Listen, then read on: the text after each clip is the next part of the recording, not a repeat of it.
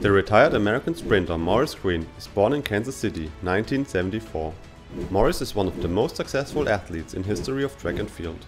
He is the former world record holder over 60 meter and the 100 meter.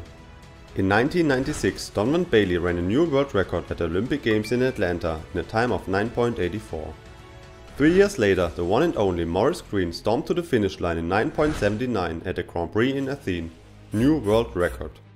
What a sensational performance for Maurice and the USA to bring the world record back to the country. 1 year before, in 1998, Maurice also improved the world record over 60 meter from Andre Kaysen. Andre ran the time of 6.41 in Madrid 1992. Maurice was able to run 200ths of a second faster in Albuquerque in the US. In the year 2000, Maurice Greene celebrated his biggest achievement of his phenomenal career.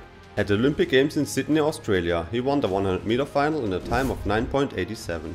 A week after, he also won the Olympic gold medal with the 4x1 relay team of the US. 4 years later, at this last Olympics in Athens, Maurice won the bronze medal over 100 meter and the silver medal with the 4x1 relay team. He won 5 world championship titles, 1 world indoor title and totally 6 national championships.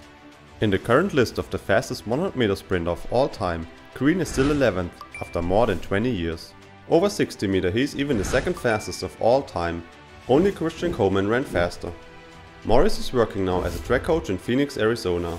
It's for sure a big advantage for young athletes to work with such a successful retired legend. If you missed the comeback season 2022 of American track star Sha'Carri Richardson, click up in the right corner. Thanks for watching everyone, and see you next time.